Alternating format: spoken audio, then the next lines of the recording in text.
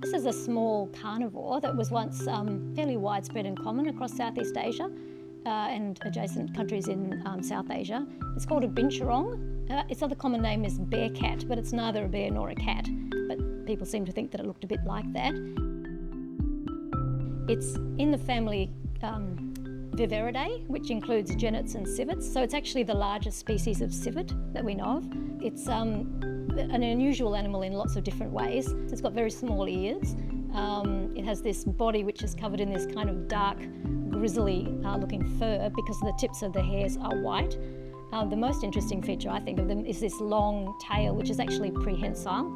It's a tree-dwelling mammal, so it spends a lot of its day asleep, curled up in a tree, and it uses its tail almost like a fifth limb to hang onto the branches.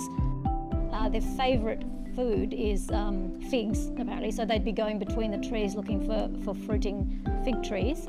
They do eat other food groups as well, such as small rodents, eggs, birds' eggs and so on, some invertebrates.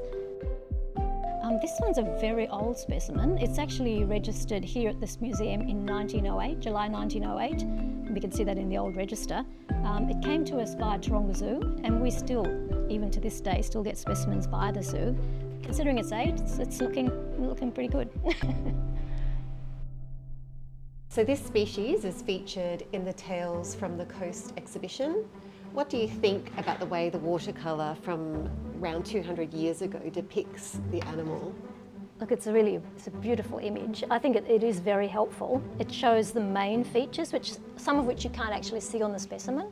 One of them being the white rings or tips of the ears, which have faded in this specimen, and also they've caught the beautiful white whiskers as well, which this one you can barely see them, or if you do see them, they're no longer white. But if you see photos of the living animal, it's really obvious.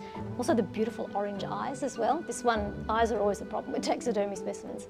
So I've caught that. And also the sort of the nature of the fur, the sort of grizzly appearance, and even more importantly, the prehensile tail. So they've caught that as well.